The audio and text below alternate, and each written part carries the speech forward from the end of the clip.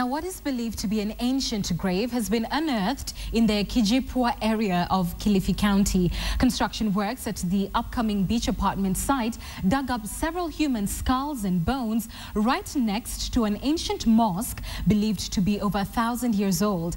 And as Ferdinand Omondi now reports, the discovery could be dated earlier than the days of Vasco Da Gama. It is at this construction site overlooking a picturesque Indian Ocean beach that workers dug up what might end up being an important discovery for Kenya's history. Several skulls and bones that may be indicative of an ancient mass grave or graveyard.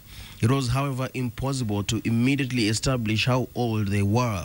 They could have left the skeleton in situ. Then we'll have known the religion of the people, the remains, because we definitely know the Muslims, when they are buried, they face Mecca. However, another monument next to the site provides a crucial lead to the dating. These are the remains of an ancient mosque. Most of it has worn off over the years, but the unmistakable Qibla still stands strong. The curator's initial analysis is that the mosque could be over 1,000 years old. The mosque could be dated maybe from the 9th century, 8th, 9th century. One thing we should understand is that Islam came to this part of the world much earlier than many parts of Arabia.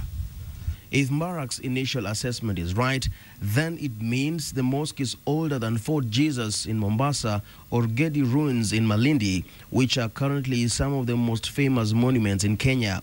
However, the real story of the area and identity of the skeletons will be known once archaeologists come to the area, do more excavation and study the bones. We can determine the ethnicity of the people, whether they're Africans or they are people from outside Africa. We can also know their diets by studying the bone marrow.